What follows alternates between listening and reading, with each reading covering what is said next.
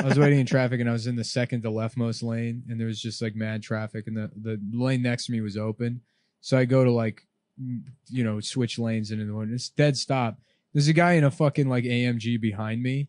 And like we both go into that lane at the same time, but I'm just in front of him. Like, right. Obviously everyone's going to try and go in. Yes. And this guy loses his mind and starts speeding through the bike lane. And then fucking this on like a cuts surface me off, street. and it's like, all right. You were in for what you did absolutely nothing wrong. He cut, and then he's like freaking out in his car in his middle, but it's just some fucking Italian guy, and he starts spitting out of the window. And I'm just like, we're just laughing at him. He's like, Mom, fucking butter, just spitting. Spitting out the window. Incredible, dude. Wow. Marking his territory. Yeah. In Boston, I almost got shouts out there when he came out to Boston, by the way. Thank you. Cityside Comedy. That shit rocked. But on my way there, I don't know how fucking shitty the traffic is in like downtown Boston. Also, if you brought one of my shirts to Stav's show to have him sign it, you owe me extra money. No one did that. Yes, they did. I heard from numerous people. No one did What that. did you sign? I signed nothing. I signed just nothing. I'm like, here's my thing. Here's what I'll sign. Double D's with my tongue. Oh, yeah. I have a tongue. Happy Gilmore style. That's right. But I got some fucking fat old man tried to cut me off in Boston, and I fucking lost it on his ass. But he was just a fat, bald man in a Hawaiian shirt. Mm-hmm. It was just me fighting with future me. Yeah, a lot of screaming. A lot of scream. Well, he didn't want the smoke, dude. He could tell I was an alpha, dude. Yeah. He could see me, dude. He could tell I'd taken a couple yoga classes. I miss driving that truck because like you would just cut people off and then watch them have like a fucking meltdown. It's like, go ahead, I'll hit you with this truck. I do not give a shit about this truck. If you want to get into a game of lane chicken with me, I will run over your car. I'm not even technically liable. And then I'll get out of the truck and leave the damage and be like, I guess I'm off work. I guess I finished work early today. Yeah. Didn't you guys do some damage? Allegedly? Nick allegedly did some damage when we were picking up a second truck. Mm-hmm. Well, the first time I ever worked that job, Midtown. The first time I ever worked that job, I was working with a guy, and like we were pulling out of the lot, and he's like, you know, you hit something. He's like, you're supposed to stop. Like as he's saying it, he takes the corner too hard and just destroys the back of this minivan. He's like, okay, well, I guess maybe I'll pull over. And then he's like looking in the mirror as we're driving. We're just continuing to drive away. He's looking in the mirror. He's like, I guess a couple people saw it. They'll take care of it. I was like, what do you mean they'll take care of it? And he's like, they probably got the plates and stuff. Yeah, they got the plates. It's all right. They'll get the info back. It'll get back to them. They'll figure it. They'll put it together.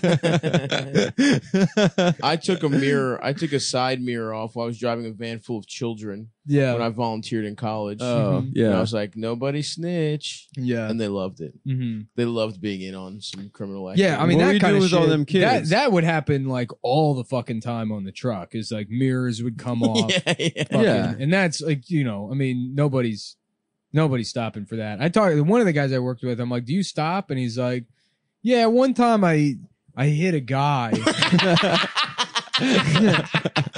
That's the threshold. Yeah. He's like, the mirror fucking like knocked some old guy out. Oh my God. As he's like turning the corner, he's like fucking knocked him.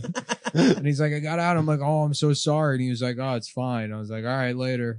I'm sure he did not say it's fine. Yeah, he didn't stop. He ran over that old man. The guy is dead for a fact. You remember Jose Extreme Parking? Oh God, that guy was the best. We'll talk about Jose real quick.